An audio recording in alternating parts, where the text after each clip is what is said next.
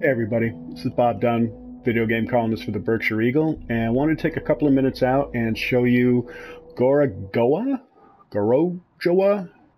something like that.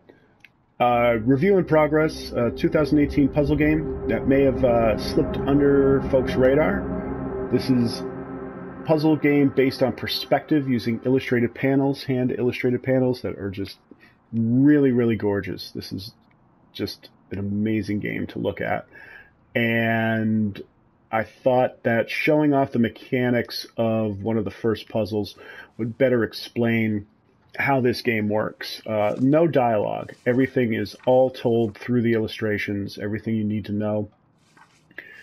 And honestly, it does feel a little bit like trial and error when you're first checking it out, but it teaches you that trial and error teaches you the vocabulary of the game. It sort of walks you through how to interact with the world, and the more you do it, the more it's going to make sense. So again, there's a few different ways you can interact with each of the panels. You can zoom in, zoom out,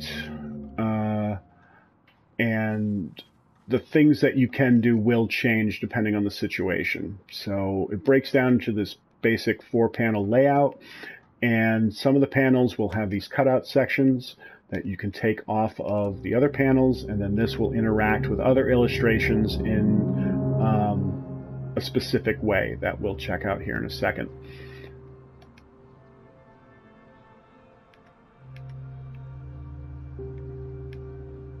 So as you can see, there's really not much to do here as far as zooming in or going side to side. You can drag and drop and take that off. Here's another overlay that will come into play later. Now once this is gone, you can manipulate this panel.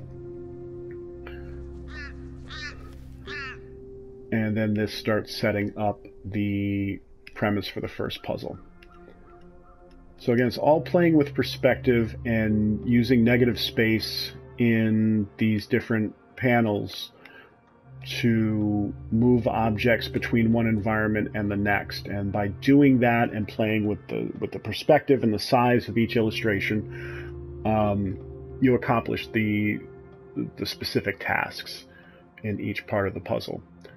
So again, this isn't an overlay. This is all one thing. All one illustration rather, so you can't do too much with that, but you can do this, and this will bring our character into this other environment,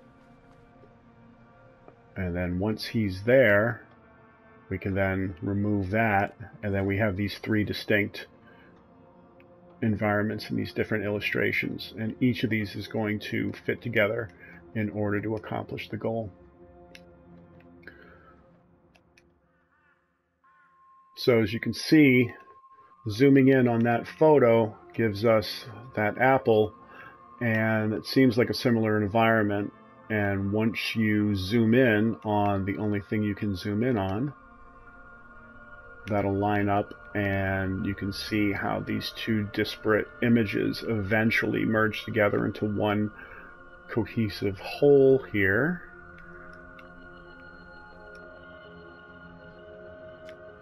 And let's move that over, because again, you see the environment starting to line up, sort of like a jigsaw puzzle.